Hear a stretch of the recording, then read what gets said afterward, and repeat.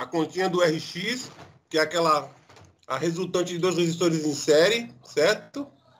Um é potenciômetro, o outro é resistor fixo, certo? Tudo bem? A nosso formulazinha de V médio tem a outra também, essa é com retificação prévia, né? E tem a outra que é sem retificação prévia, que em vez do pi aqui aparece 2π, né? Que pega a senoide completa, tá? Só coloquei aqui para eu estar fazendo outro cálculo. E o V eficaz de onda completa, que é esse aqui, essa fórmula. O V eficaz para meia onda, ele vai, em vez de 4π aqui vai aparecer 8π, em vez de 2π aqui vai ser 4π, em vez de meia aqui vai ficar 1/4. Quando for meia onda. Eu coloco essas fórmulas para vocês aí, se vocês não tiverem, tá? Então eu peguei o exercício do Jackson aqui, fiz uma tabelinha, tá? E montei as fórmulas no Excel. Usei ali, eu não vou fazer as contas agora, mas eu já inseri aqui no Excel as fórmulas. Então ele trabalhou com 127 volts, né, da senoide aí de entrada da rede eficaz, né, o VRMS. O VGT, que seria a tensão de gate, do TIC 228, é 226B, né, foi isso. Então a tensão de gate é 2,5 aproximadamente. E a corrente de gate, que é esse GT aí, 75 miliamperes. Foi isso, né? Que vocês fizeram as contas, né? Confirma aí comigo.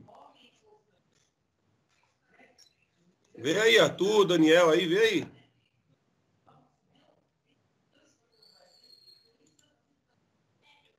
Ô, Bruno, boa noite. Entrou aí também, não vi. Alexandre aí, pessoal, Rafael. Só que entrou agora, eu não vi aí. Confirma aí comigo aí, se foi isso.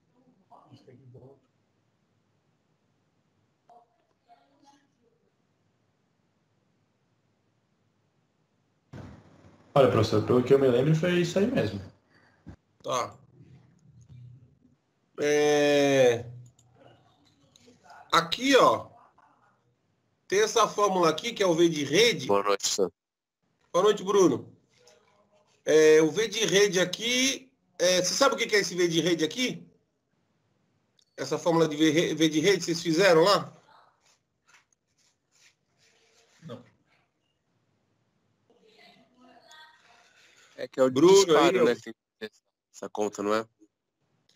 É o V de pico vezes o seno. Seno do ângulo, né? Então seria exatamente o ângulo de disparo aonde que ele encosta na senoide quando ela está crescendo ali. Tudo bem? Então eu coloquei ela aqui também, ó. Coloquei aqui, ó, V de rede, tá vendo? Então, para um ângulo de 2 graus, que vocês fizeram as contas lá, para um ângulo de 2 graus, o V de rede daria 6 volts. Uma tensão pequenininha. Tudo bem? Entende isso ou quer que eu explique? Vê aí. Oh, esse eu me lembro que ele passou assim. Passou, né? Tranquilo? Esse V de rede, vocês entenderam bem? Preciso saber só. Eu vou para frente aí. Daniel, aí o pessoal tá por aí? O V de rede eu acredito que está tranquilo de entender, professor. O pessoal entendeu aí? O Bruno entendeu? O Daniel entendeu? Daniel? Positivo. Pode seguir em frente. Tá. Então o V de rede seria, como o ângulo é baixo de disparo, ele pega a onda crescendo ainda, né? Então ela está no início, está crescendo. Então eu coloquei no Excel aqui, ó, coloquei exatamente a fórmula aqui, ó. A3 aqui é a minha tensão eficaz, só que ele quer V de pico, então eu multipliquei pelo raiz de 2, aí eu tive o V de pico, certo? Aí multipliquei pelo seno de C3, C3 é o ângulo aqui 2, e fiz o seno do ângulo, tá? Então deu 6 volts. Então conforme você for crescendo, como ele falou, conforme você for crescendo aqui o ângulo, o V de rede também vai aumentando. Tudo bem? Aí quando ele chega lá em 90 graus, por exemplo, ele pega o cume da onda lá em cima, né? Aí pega, por isso que dá próximo aí de 180 aí volts. Que é o 179 e pouco lá, que arredondou. Que seria 127 vezes raiz de 2. Certo? Dá 179, se eu não me engano. Vou fazer a conta aí. Não me lembro mais. Deve ser isso, né? Vou confirmar aqui. Pera aí. Pô, meu óculos, que eu não tô chegando nada.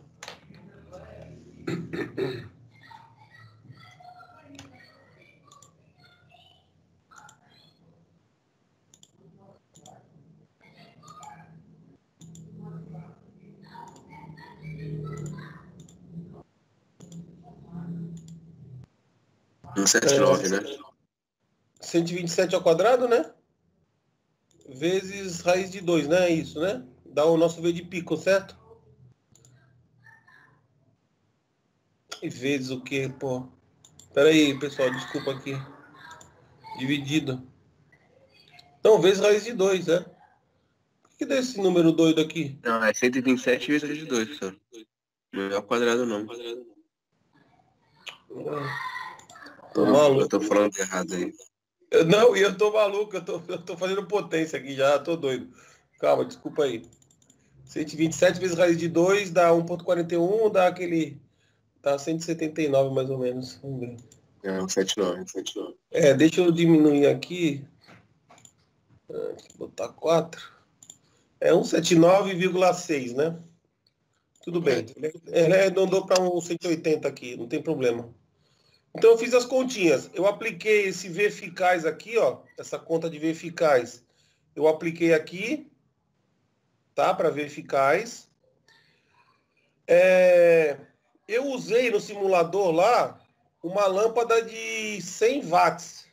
Então eu coloquei aqui na potência. A potência seria o V eficaz, como quiser, né? Mas eu peguei V eficaz sobre... Peguei V ao quadrado sobre R, tá? Então eu peguei a lâmpada de 100 watts, de 127 volts, ele deu uma resistência de 161, tá? Então eu peguei a conta da potência aqui, eu peguei V ao quadrado sobre R. Não peguei esse V daqui de entrada, claro. Eu peguei o V eficaz, tá? Então eu peguei 126 ao quadrado, tá aqui, ó, 126 que é o H3, ó, 126 ao quadrado, dividido por 161, que é a resistência, como se fosse a resistência interna da lâmpada, para 100 watts. Tudo bem, pessoal? Então gerou 99 watts aqui de potência, quase 100% da lâmpada. Ela é de 100 watts, tudo bem? Beleza. Tranquilo? Aí vai acontecendo aquilo, vou crescendo o ângulo, ele vai diminuindo a tensão, se diminuir a tensão, diminui a potência, certo? Aí vai tudo decaindo aqui, beleza? Tranquilo? Usei essa fórmula aqui, tá? Tá bom. Vamos lá no simulador, ver se consegue... Deixa eu só montar ele aqui, que eu já tirei. Deixa eu montar rapidinho aqui. Só um minuto.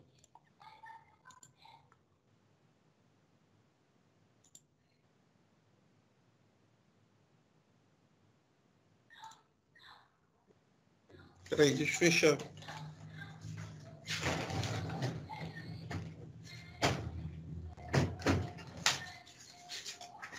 Quando começar o Jogo do Brasil, a gente para, hein, meu? Que jogo, senhor? Que para o quê, senhor? O senhor compartilha o jogo aí pra nós. É hoje, não, o Jogo do Brasil?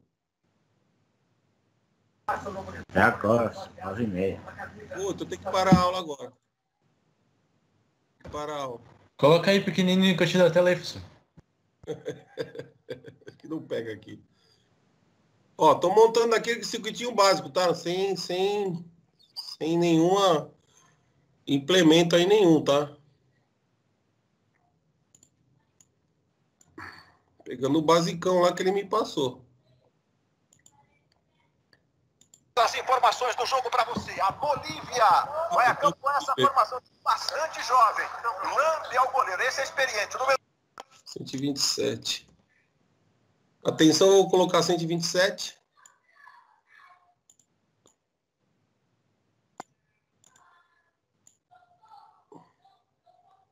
Libera mais cedo aí. Vamos terminar rapidinho aqui.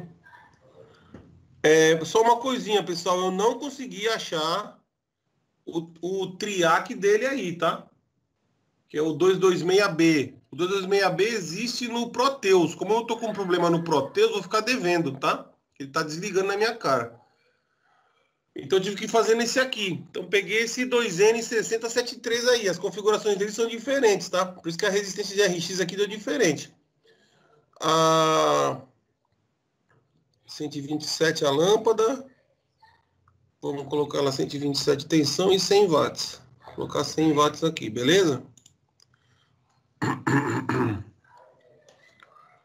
Eu vou pegar um watímetro aqui para a gente colocar na lâmpada aqui, ver quanto está de potência. Aquele mesmo esquema lá. Um perímetro em série, uma coisa toda lá.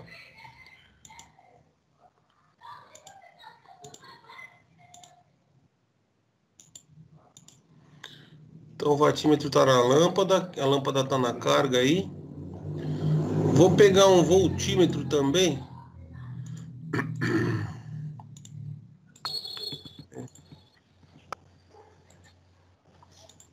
Eu quero medir a tensão na lâmpada. Eu sei que está o watímetro aí, mas eu quero medir a tensão na lâmpada. Tá, então aqui está o multímetro. Aqui está o watímetro. Aí vamos pegar o osciloscópio também.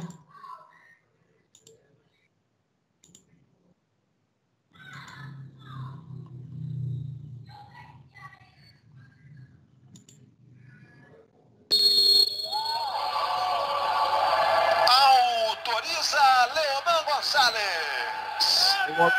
Cuidado aí.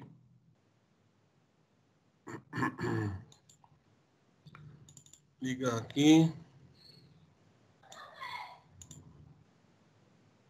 Dar um play aqui. Dar um auto set.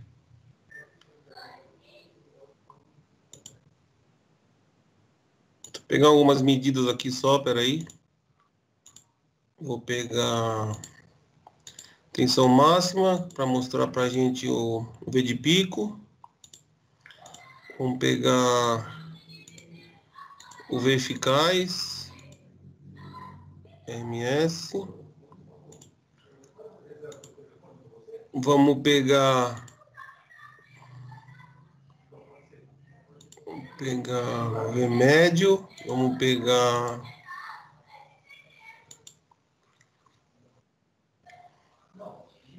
pegar aqui mais.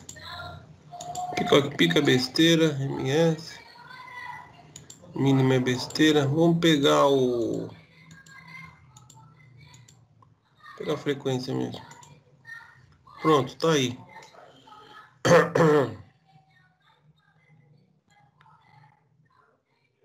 Ixi, o que eu coloquei errado aí? Coloquei o watímetro errado?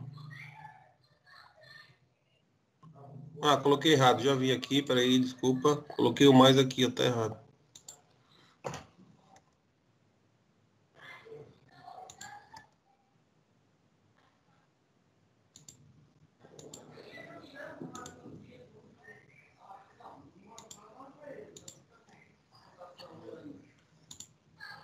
Pronto. O watímetro tá aqui. Por que tá doido aqui o voltímetro?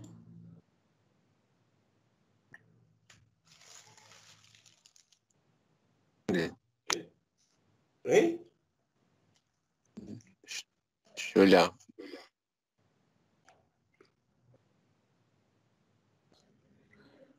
Hã?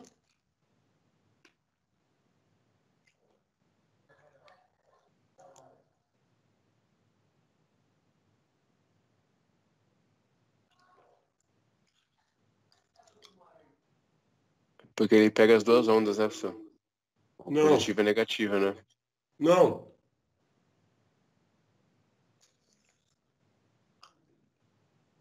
Nosso voltímetro pega as duas ondas quando você dá com o instrumento. Ele não fica doido.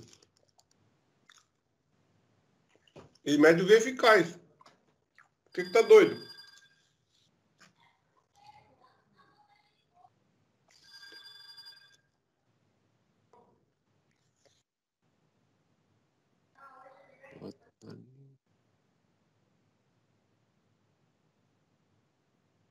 Límite tá certo.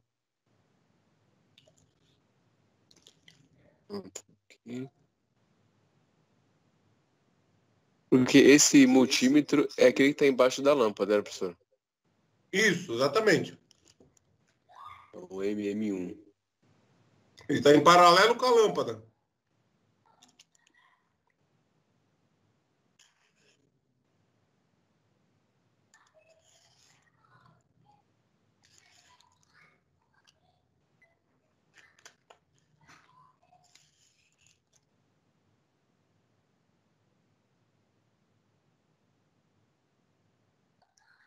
O circuito que o senhor utilizou é aquele que tem as duas fases, né? Perdão, as duas polaridades, né? Tá aqui, sim, triac. Mostra pra mim, por favor. Isso. Triac, exatamente.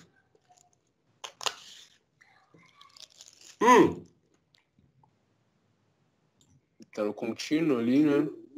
Ó, Medida. VS, RMS. Isso é ver eficaz, certo? O que o osciloscópio está medindo. Certo aqui? Tá vendo aqui bem pequenininho? Então, mas lá no multímetro ele tá contínuo, não tá alternado. Então, por que demorou tanto para responder? Eu demorei pra olhar o multímetro, pô. É só isso, porra. Poxa. Brincadeira, pode brincar? Tô zoando, tô zoando. Não pode brincar? Tem que brincar. Tá bom. Ó, tudo bem. Então, a potência da lâmpada aqui está 98,9, praticamente 99 watts. Ela é uma lâmpada de 100 watts, certo? Então, é 127 volts, 100 watts, com aquela resistência interna lá de 161 ohms. Tudo bem? Então, tá garantido aqui meus 100 watts. Tá com 98,9 porque eu não mexi ainda aqui na relação aqui do RX, certo? Do resistor fixo e do potenciômetro. Então, ele está entregando, nesse momento, ele está entregando para a lâmpada de 127 volts, está entregando 126 volts, certo? Uhum, sim. Vou colocar aqui. Peraí. Certo? Está entregando uma senoide perfeita para a lâmpada, certo? Por isso que ela está me dando Sim. essa potência, por isso que ela está me dando essa potência aí, próximo de 100 watts mesmo, ó, 99 aí, tudo bem? Tá. Que é o nosso lá, 127, não tá chegando 127, é só pegar esse 126, que é o ver eficaz, certo? Que nem a gente fez lá no Excel lá. 126 ao quadrado sobre R, por exemplo, que era o 161, daria essa potência aqui de 99, que é o que estava lá no Excel, né? Tá aqui, né?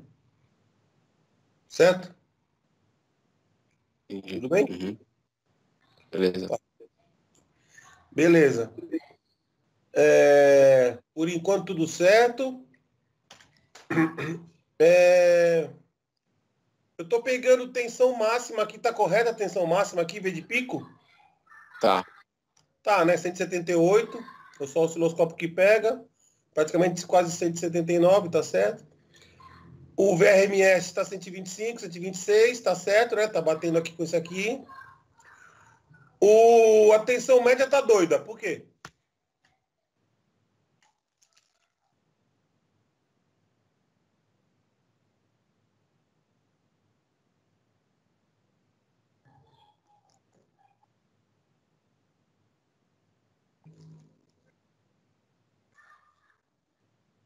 É a escala? Não.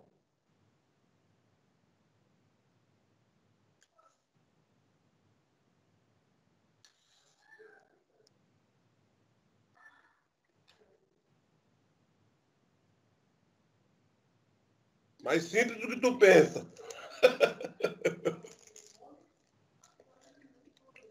É, que eu vou acertar essa. Ó. Voltando aqui, que eu deixei as fórmulas aqui, né? V médio seria isso aqui, certo? Positivo. Só que com retificação prévia é com π. A nossa seria 2π, certo? Aqui embaixo. Porque não tem retificação, certo? Uhum. seria 2π aqui embaixo. Só isso que eu não coloquei, tá na outra fórmula lá. Ela tá aqui, ó. Tá aqui embaixo, tá bom? Sem retificação prévia, tá vendo? Tudo bem? Uhum. E o nosso V eficaz para meia onda tá aqui, ó. Que é 8π, 4π e 1/4 aqui. E nosso V eficaz agora, né? Seria essa fórmula aqui, certo? É 4π, 2π e meio aqui. E tem uma pequena diferença aqui para meia onda, tá? Uhum. Tudo bem? Com retificação e sem retificação. Vou voltar lá para ver se mata aí o problema. Ver se ajudou alguma coisa ou nada. Por que o V-médio tá doido?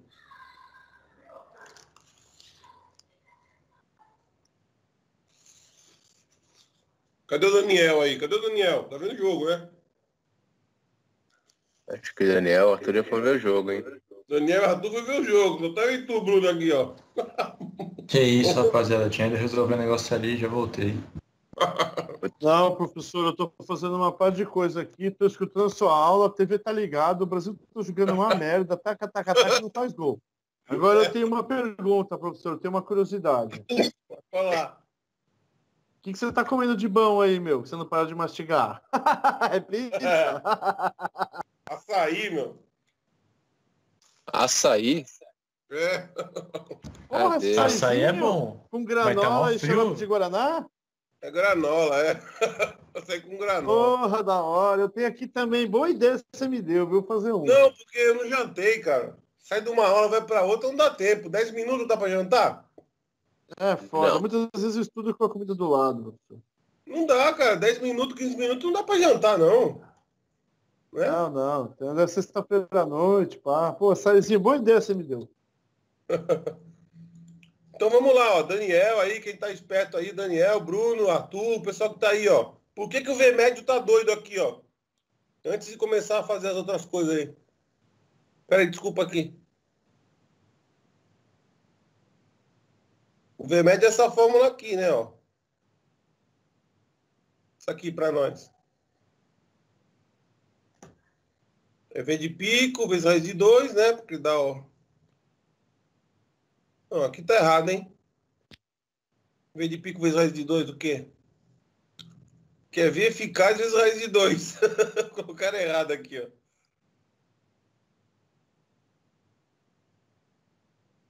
ó. Tá errado aqui.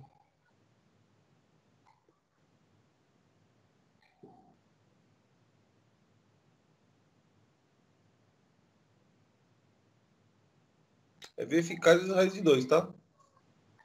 Certo? Que é V eficaz vezes raiz de 2. O cara errou aqui na fórmula, não sei quem foi. Eu só tô preocupado com isso aqui. Por que o V médio da onda tá doido? A onda tá aí, por enquanto não mexi no disparo. Tá praticamente como se eu tivesse pego aí a tomada e espetado na lâmpada. Porque ela tá com 126,3 volts, mais ou menos, de tensão nela.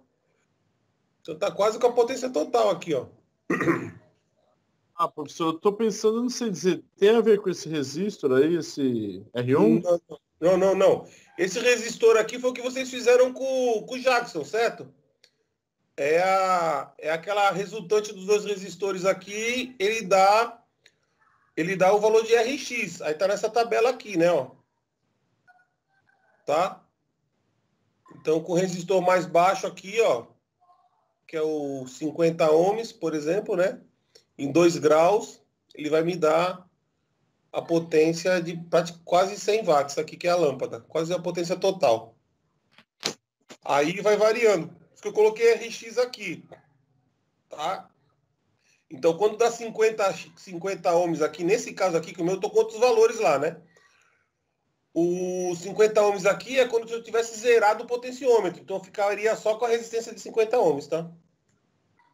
Elas estão em série, então é a resultante das duas, né? Então, quando você zera o potenciômetro, só ficaria de 50 ohms, né? Quando você está girando lá. Então, você faria lá os 2 graus. Aí você teria quase 100% de potência na lâmpada, ou na carga, né? Eu tô preocupado com isso aqui, ó, que tá me invocando aqui, ó. Tensão média aqui tá variando que nem doido. Negativo aí, né? Mó louco.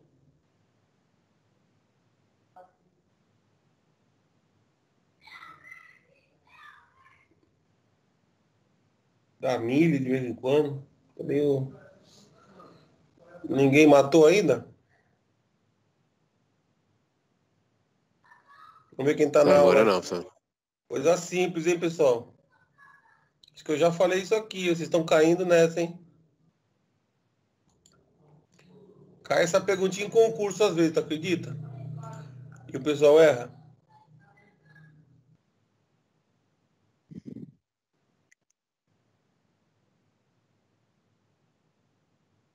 Ninguém mesmo? Estão falando sério? Vocês estão vendo o jogo? Fala que tá vendo o jogo, vai. Meu áudio tá aberto aqui. Eu vi na tabela que no VM tá como nulo, né? Lá na que você mostrou. Ela não tem informação alguma. Tanto em cima quanto embaixo. Por quê? Ela varia conforme o momento? Não, não. Não, tava olhando conforme o momento, mas não é isso.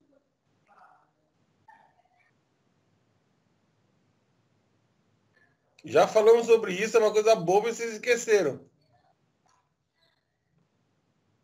E nós estamos numa diferença, né? Quando a gente estava... Pensa bem, quando nós estávamos com SCR, com um SCR, quando a gente estava com um SCR... Só pega uma parte da onda. A gente tinha V médio, lembra disso? Uhum. Agora eu não tenho V médio. O valor tá doido. Por quê? Cai em concurso essa perguntinha boba, acredita? É por conta que o TRIAC, ele utiliza a parte positiva e negativa da onda? Sim, é por isso, mas ainda não respondeu. É isso, tudo bem. Ele faz isso, tanto é que ele está deixando passar, ó, semiciclo positivo, semiciclo negativo. Tá entregando uma senoide perfeita para a lâmpada. Beleza, até aí tá tudo certo. Legal, esse CR tá fazendo o papel dele, muito bom. Ainda não regulamos ainda, mas né, só estamos... Eu quero saber porque que o VMED tá doido aqui, ó. E na minha conta letra deu nulo.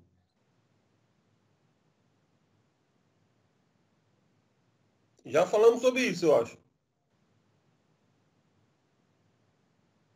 Dá uma dica aí, pessoal.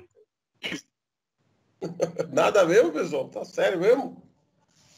Tá, vou dar universitário. Tá bom, vou dar a dica. É bem bobo mesmo, vocês vão acreditar. Deixa eu ver. A dica é a resposta. Então, peraí, deixa eu só ver aqui onde é que eu tô aqui, que eu já me perdi. Cadê a tabela? Ah, isso aqui não é a tabela, né? É no Excel, senhor.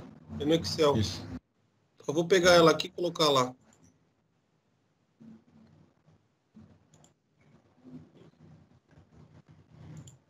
Vou colocar aqui embaixo.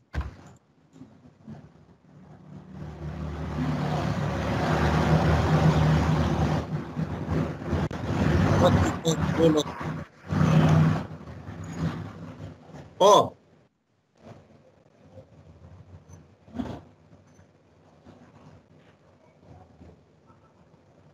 Peraí. Mais bobo que vocês imaginam, peraí. Vou fazer aqui, você vai sacar já.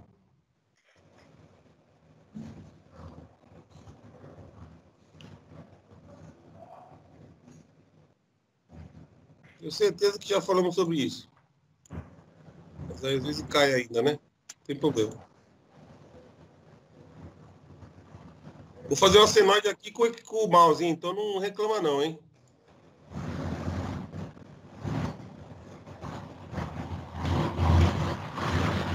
Nossa, é o que acontece. Qual a tensão de pico aqui nossa tensão aqui? Quanto tá dando aí? 1,780, né? Tá, tá, 179,6, sei lá. É isso. Tá certo. 7, alguma coisa. Beleza. Então vou deixar aqui só para... Praticando, hein? Aí, ó, ô Bruno, aqui embaixo quanto seria? 79,6, né? Menos, 79, né? menos, Negativo. isso, seria o menos V de pico, né? Tá tudo bem. EPP. Isso. Agora a pergunta para responder. Isso é uma onda simétrica ou uma onda assimétrica? Simétrica. Simétrica? Qual o V médio de uma onda simétrica? 0. Então, a mediana não vai dar aqui no zero, ó? Sim. Tem a mesmo valor para cima, mesmo valor para baixo. Se tu for tirar a média, não dá zero? É. Então, existe V médio quando eu estou fazendo triac? Quando eu estou controlando potência no triac? Não tenho, porque por máximo que eu vá controlar aqui, que eu for dando os disparos aqui, ó, aquele Vai 2 ser igual graus no negativo.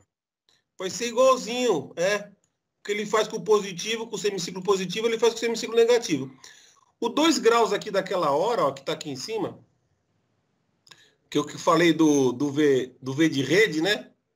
Ó, imagina aqui, só para relembrar. 2 graus aqui, ele disparando aqui, ó, quando ele encosta na onda aqui, ó, que ele tem que olhar para a senoide acontecendo, né? Ela está subindo aqui. Você concorda que ela está com um valor pequeno aqui, que ela está crescendo ainda? Aí que tu Sim. faz a refletida aqui para cá, ele vai dar o teu 6 volts aqui, 6 volts ali de V de rede, tá vendo? Que é exatamente a conta que a gente fez lá, né? De V de rede. Que era o V de pico. Cadê? Aqui, ó. V de pico vezes seno do ângulo. Aí seno de 2 vai dar os 6 volts. Aí conforme vai crescendo aqui, né, ó. Aí 15 graus. Né?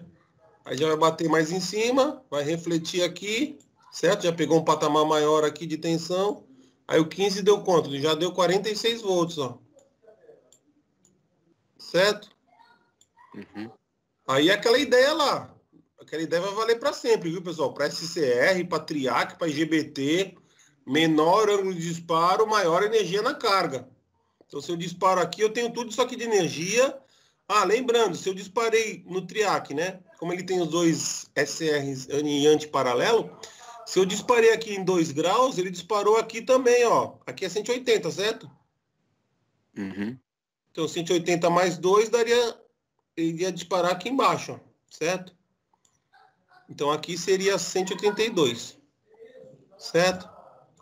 Para o semiciclo negativo, né? E vice-versa. Aí o 15 estaria aqui, né? Então, por isso que ele faz aqui, ó, 15, 180 mais 15, daria o 195, 180 mais 2 daria 182, isso para esse semiciclo aqui negativo. Tudo bem? Sim. E assim vai, né? Professor, Ah, hoje na aula do professor do Carmo, ele foi explicar pra gente o que era o IGBT. O que é o IGBT? Que eu não entendi, explicou, eu não entendi nada. A diferença dele pro TRIAC, o FTR. O Daniel fez a minha pergunta. Ah, tá, cheguei atrasado na aula. Não tem problema. Não, mas se está gravado, eu vejo depois. Se você já respondeu para ele. Eu não gravei, não. Não gravei, não. Peraí, não tá gravando, não. Esqueci. Ó.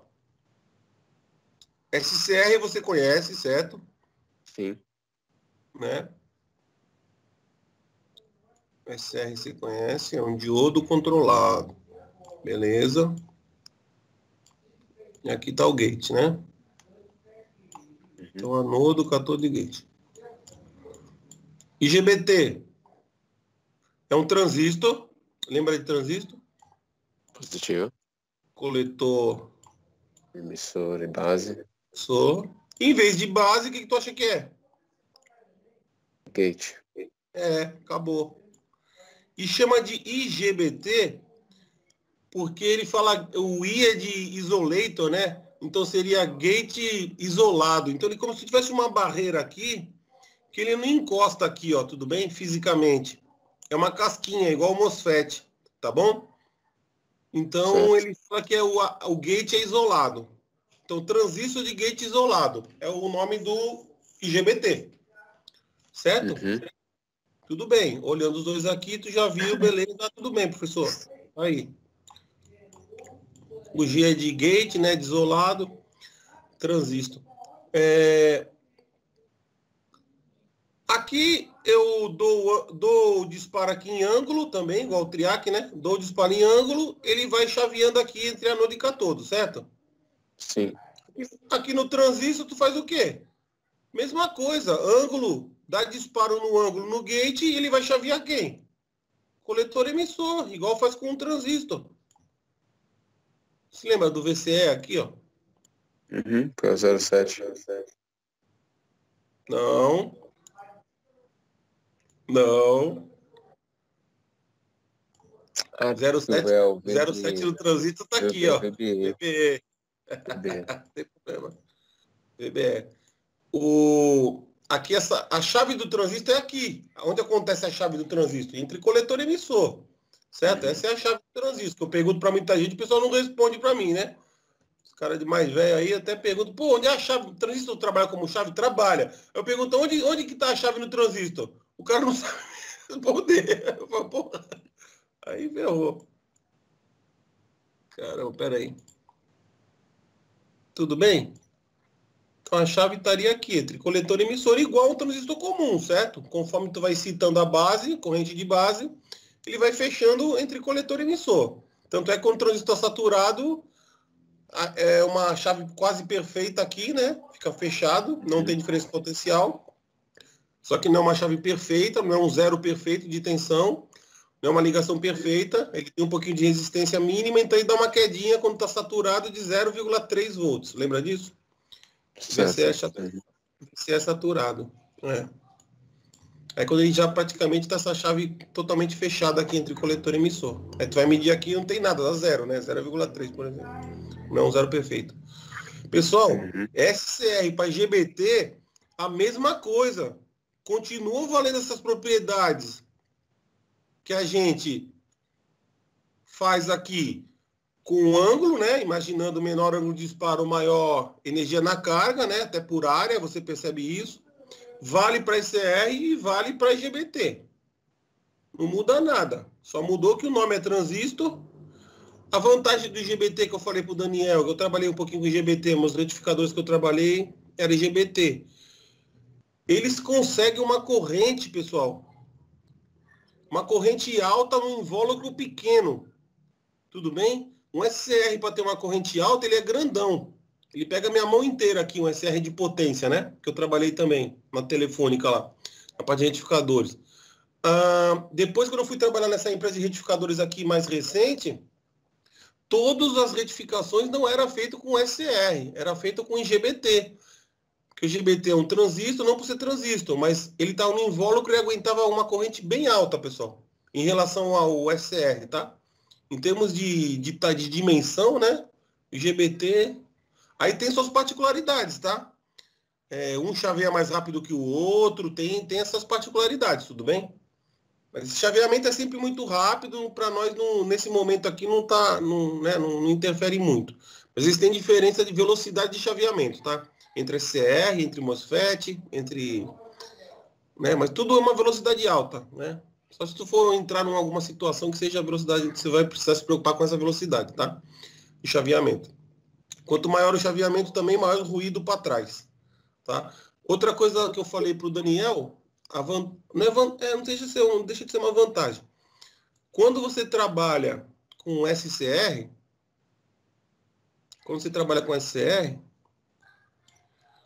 e vai trabalhar com cargas indutivas, né? Carga indutiva, se lembra o que acontece, né? Você energiza, passa a corrente pela bobina, a bobina cria um campo, cria uma corrente ao contrário da corrente que está entrando. Lembra disso?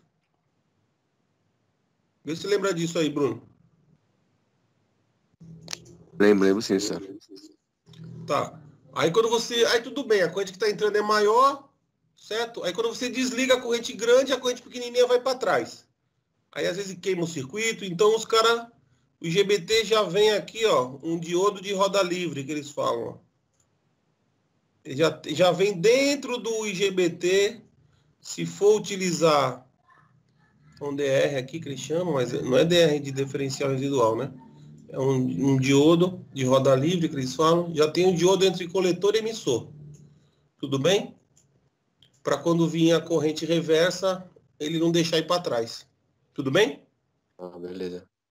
Mais a fundo aí, acho que a gente pode ver, se der tempo aí, a gente fala no final do curso, desse curso ainda. Pode ser? Ah, pode sim, senhor. É usado muito em retificação hoje em dia, não usa mais CR.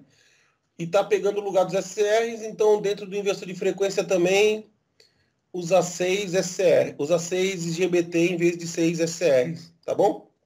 Tá bom. Lembrando, ele conduz dos dois lados ou de um lado só? O IGBT, tu acha? Ele faz igual o triac, né? Os dois lados, né? Não, Duas por ondas. quê? Não, porque igual o triac, ele tem dois semiciclos aí? Ó, a chave do SCR não tá aqui, ó. A no de 14. Desculpa, senhor. Porque eu tô pensando que ele vem um vórum que vinha dois. Não, Mas ele é tudo bem. separado. Isso, exatamente. Então, se um SCR é uma chave, um IGBT é uma chave entre coletor e emissor.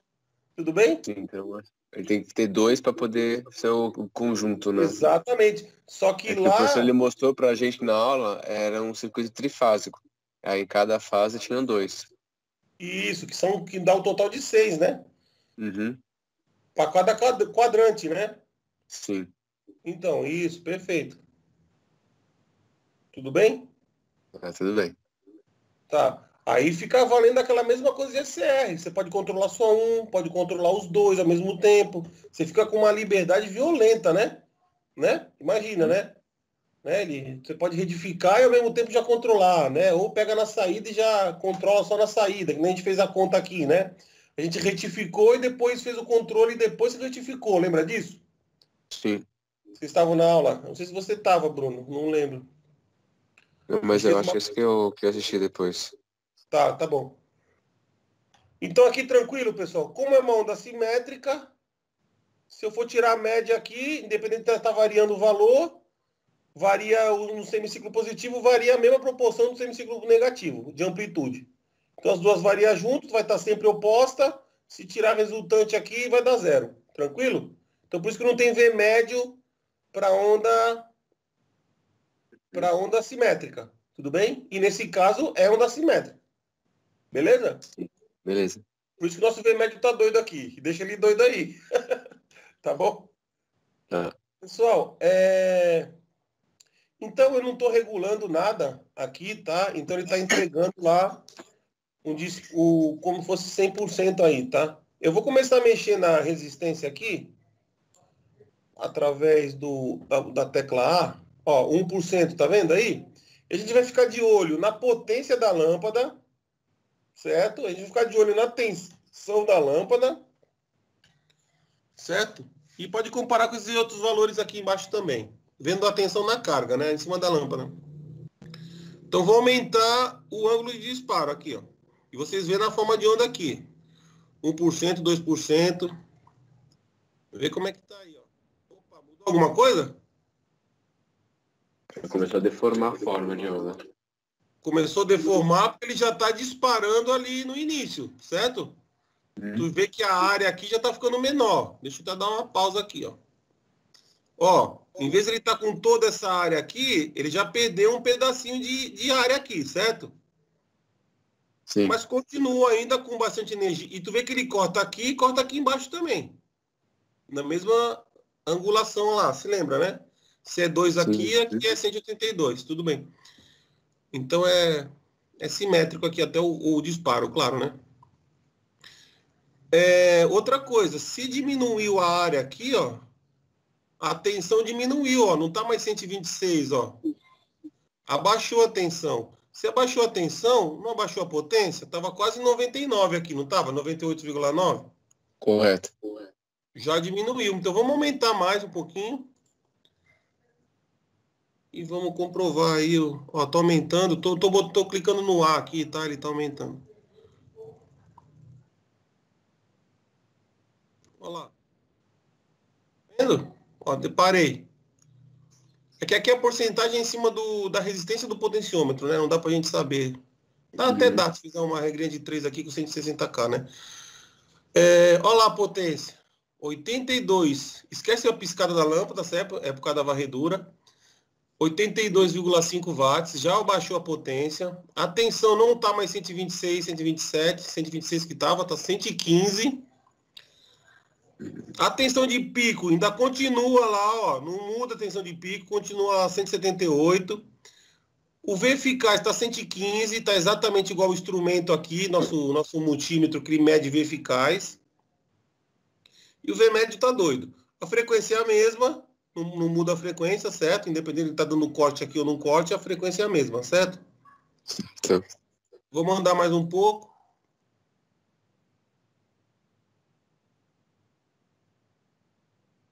Ó. Diminuir aqui, fui muito, né? 32, quantos watts está? Deixa eu ver mais um pouquinho.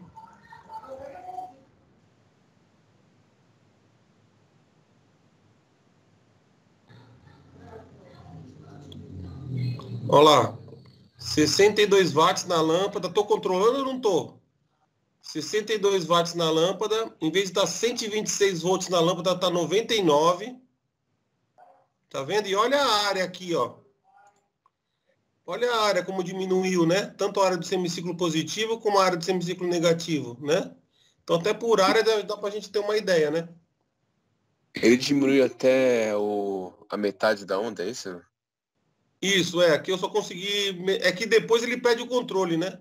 Vamos ver quanto a gente consegue no máximo aqui. É que eu tive que mudar a resistência aqui, que não deu tempo de eu casar, porque eu peguei outro triac, eu não peguei um triac 22, que nem o dele, senão ia bater as contas do RX, entendeu? Ia bater certinho. Uhum. Quando estiver funcionando o meu Proteus, a gente vai ver isso perfeitamente. Mas normalmente a pessoa pode ultrapassar a metade, né, senhor? Ó, Ficar olha... menos que a metade, eu digo. Ó, deixa eu ver. Deixa eu dar um play aqui. Ixi. Ó, aqui já foi demais, ó. Pera aí. Vamos ver, vamos tentar pegar bem devagarinho. 89, 93. É o máximo 95. Ó, vamos ver até onde vai. Vou dar mais um toque. Eu pus o incremento de 1% cada toque que eu dou aqui no teclado, tá? Uhum. Ó, tá com 34 watts, ó. E tá até deformando a onda ali, tá vendo, ó? Às vezes nem tá pegando os dois ciclos perfeitos, tá vendo? Essa deu...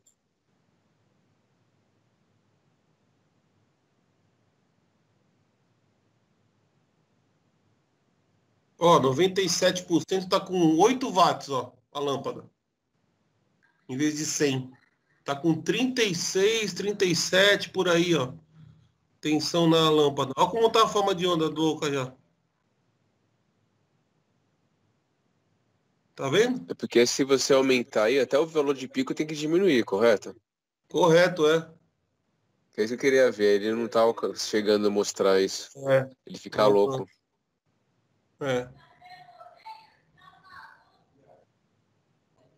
Podia pegar o outro osciloscópio aqui, se quiser colocar. Eu posso colocar também o outro osciloscópio. Posso colocar aqui também no SCR, que a gente fez aquela vez, né? Em vez do SCR, eu coloco aqui entre T1 e T2, né?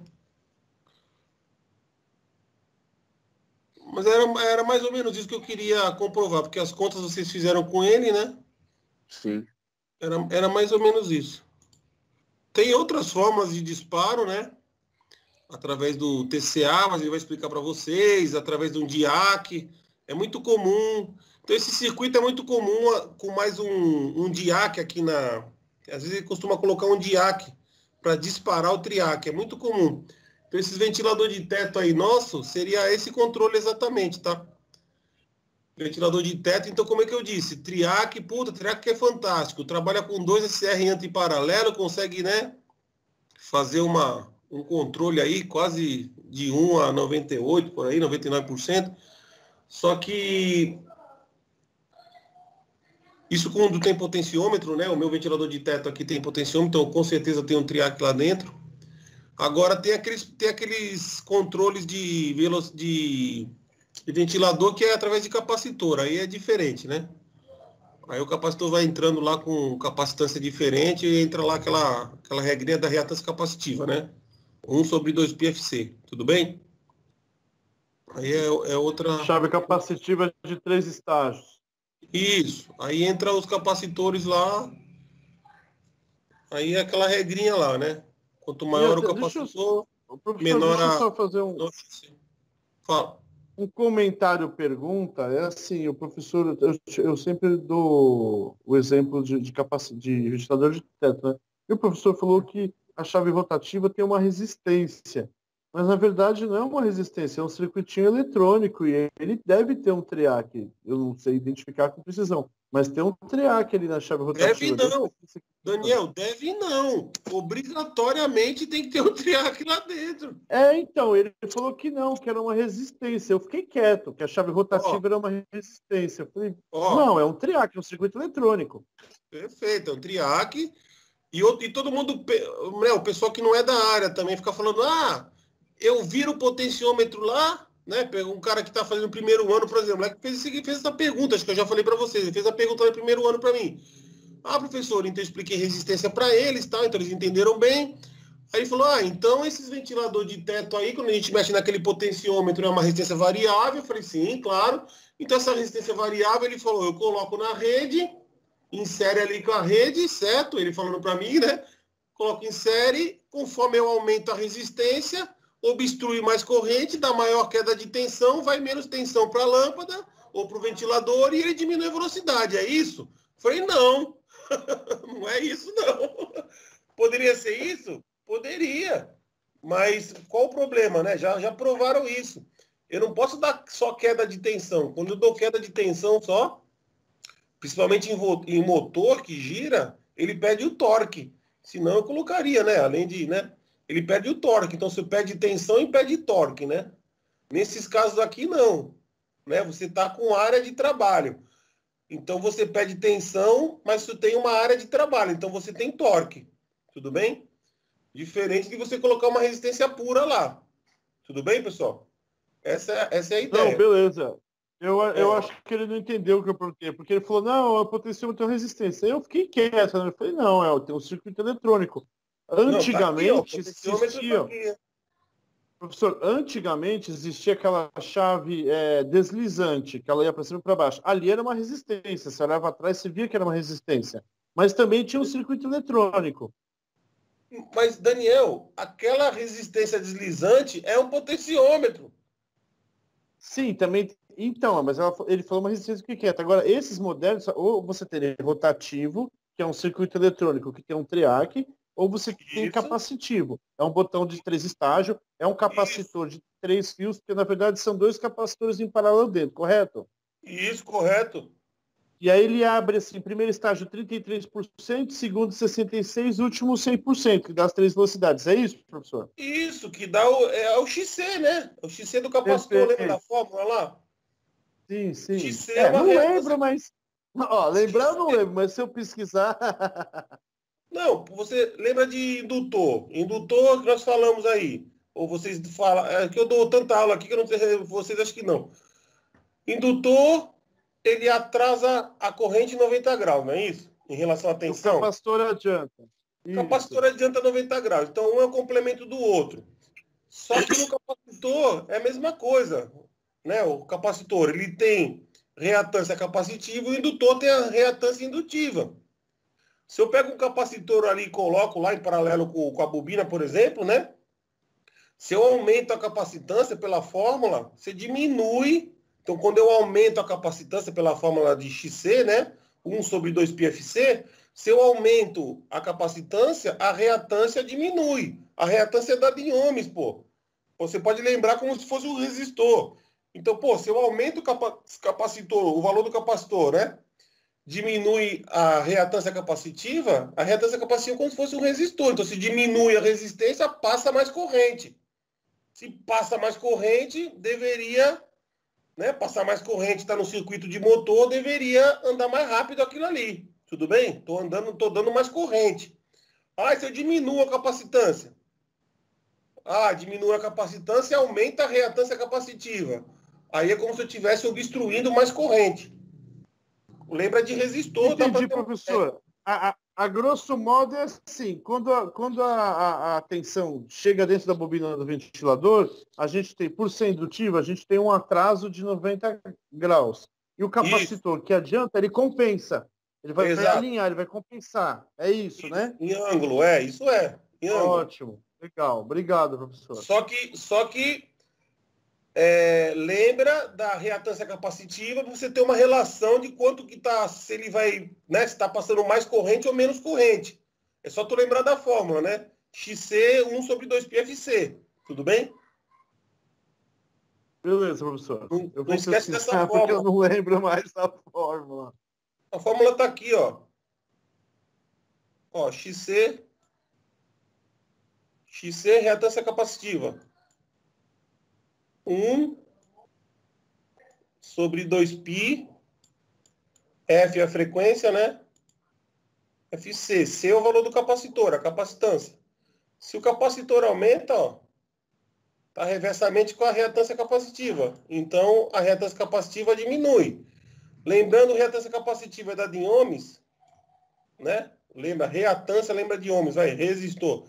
Então, se a reatância capacitiva diminui, quer dizer que eu estou deixando fluir mais corrente. Imagina um resistor mais baixo, ele deixa passar mais corrente. Ah, e se eu diminuir a capacitância?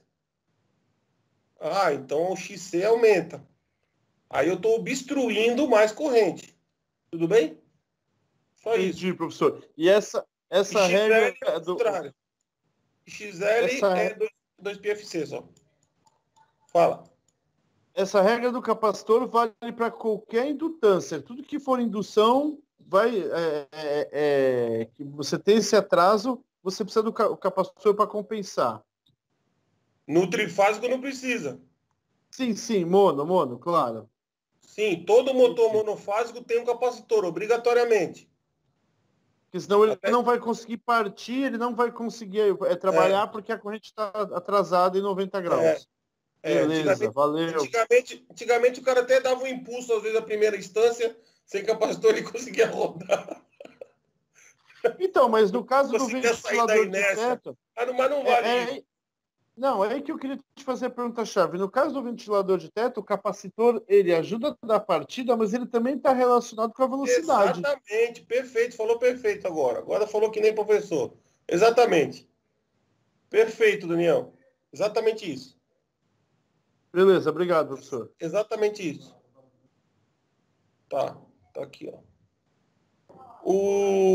Aí a frequência também tem a ver, né? Vai chegar uma hora lá, não sei se vocês estudaram, vai chegar em determinada frequência, nós estamos com 60 Hz, certo?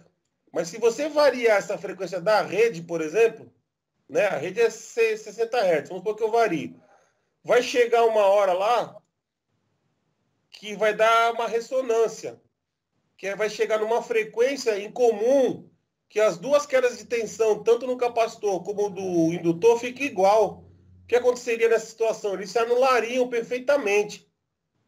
Seria a frequência de corte aqui, ou de nó. Depois eu explico para vocês aí se precisar. Tá bom? Aí entra 1/2π raiz de LC, ó. O L é o indutor, C é o capacitor. Essa é a frequência de ressonância. Obrigadão, professor. Tem uns professores que eu não sei, cara. Eles não, além de não explicar, eles confundem nossa cabeça. E aí, às vezes, um outro professor com um negócio simplista, uma parada assim, bem simples, consegue dar aquela luz. É foda. É assim mesmo, assim mesmo. Mas tem aluno também que fala que quando eu vou explicar também eu confundo. Cada um, depende da situação. É assim mesmo. Vamos voltar para o circuito lá? Precisa? Aqui, ó, deu para entender? Quer que eu pegue outro osciloscópio para botar aqui no que nós fizemos igual no SCR? Não precisa? O que vocês acham? Isso aí ficou bem explicado, professor. Por mais que ele não tenha atingido o máximo, né? Que seria o mínimo eu preciso pegar, na verdade. Mas está visível. Eu preciso pegar o datasheet desse triac e ver qual é a corrente para a gente fazer a conta certinho. Mas aquelas contas são todas válidas, tá? Agora, para circuito de disparo aqui, pessoal, vai ter uma porrada de coisa, tá? Então, vai entrar o TCA, que é o integrado que faz PWM, tudo bem? Então, todos os disparos aí de SCR, de triac para frente aí, eles vão disparar com PWM, por largura de pulso. Tá? É aquele negócio que a gente falou uma vez, tá? Então, ele não vai ficar mandando tensão alternada aí que nem aqui nesse caso. Ele vai lançar um trem de impulso aqui, ó, um PWM. Tudo bem? Aí vai fazer isso aqui. Tudo bem? Aí é uma onda quadrada que o cara vai variar aqui, ó. Ela começa aqui, certo? O período. Começa aqui e termina aqui. Certo? Ele vai pegar o tempo aqui. Nós vamos fazer essas contas ainda. Eu acho que está no conteúdo aí. Aí tu pode pegar isso aqui através de tempo, né? Que é um período. Aí tu vai pegar o T-on e T-off. Esse é o PWM. Ele vai alargar ou vai estreitar esses pulsos aqui, ó. De T-on, né? Da parte ligada. Em relação com a parte T-off, que seria essa parte aqui de baixo. Seria a chave, né? T-off aqui. T2F. E vai ficar largando esse pulso aqui, ó. Aí esse pulso alargando aqui no gatilho, ele vai disparar mais para frente ou mais para trás. Tudo bem? Então ele normalmente não vai daqui para frente, eles não vão disparar mais assim. Pela senoide, ele pega um circuito de disparo separado, certo? Alguma coisa que vai fabricar esse PWM, esse oscilador, pode ser, né, um operacional, 555, né, que faz isso também. 555 gera uma onda quadrada na saída, não gera? Astável e monastável, né? O astável e monastável, você pode fazer, você gera o tempo lá, você consegue mexer nesse período aqui. Tá bom? Ele transforma de alternada para contínua aí. Seria isso, então? Ele mantém uma tensão alta e tensão baixa. Isso, no gatilho, né? Isso. No gatilho só, isso. A alternada de fora lá continua a mesma coisa, né? Exatamente. Então vai ter um integrado só para isso, né? Então você pode fazer através de capacitor, tal, mas tem um integrado que é um pouquinho complicado, é o TCA, mas tem várias coisas, né? Mas ele também vai receber, ele recebe a senoide, na verdade, o integrado, porque ele precisa enxergar a senoide. Aqui eu não estou precisando enxergar a senoide para dar o disparo, onde eu quero. Sim. Então, esse integrado, como ele vai fazer o disparo, então você vai entrar com a alternada dentro dele, ele vai rebaixar essa alternada, na verdade ele vai converter para contínua, vai rebaixar também, vai deixar pequenininha, vai fazer uma relação de proporção, quanto varia aqui, varia o meu DC contínuo aqui, vai fazer uma regrinha de 3, e depois você vai conseguir mexer aqui no tempo. E aí tem os capacitores de acoplamento lá, que você vai conseguir mexer no tempo dele e você vai conseguir mexer direitinho assim, ó. Você vai abrir ou fechar esse pulso. Então a senoide vai entrar aqui, por exemplo, ó. Aqui, por exemplo, vamos ter uma ideia só. Aí ele vai andar com isso aqui para lá e para cá, ó. Ah, aqui bateu aqui, ó. Tá vendo essa aqui, ó? Ah, cortou aqui. Tá, depois eu pego esse trem de pulso aqui, ó. Eu faço isso aqui, ó. Faz aqui agora, ó. Ah, então ele bateu aqui agora. Tá vendo? Conforme eu alargo o pulso. Dá para entender aí ou não? Ou tá complicado? Eu vou alargando ou diminuindo o estreitamento do pulso aqui dentro da senoide. É onde ele vai bater aqui, do meio período. bater aqui. É, onde ele vai bater. Como se fosse uma quadrada dentro da senoide. Tudo bem? Aí tem uns desenhos mais bonitinhos aí. Fazendo assim fica feio, pessoal. Não dá para explicar direito. Deixa eu chegar nessa parte. Deixa eu chegar nessa parte. Para frente, né? É assunto para frente, é. Vamos ver o que ele vai passar mais aí, a gente acompanha. Tá bom? Beleza. Pessoal, tem mais alguma coisa? Vocês querem ficar mais aí? O que vocês acham?